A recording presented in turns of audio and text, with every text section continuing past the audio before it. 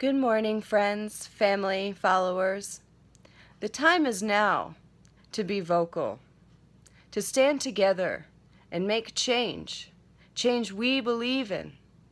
This is not about skin color, how much money you have in your wallet, who you voted for, your religious beliefs, or anything else that makes you feel divided from your neighbor.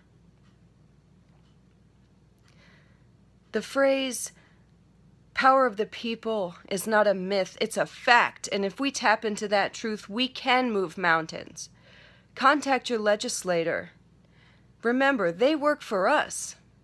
Don't be intimidated. Don't be distracted. Be direct. Please, join me. And let's make America sane again.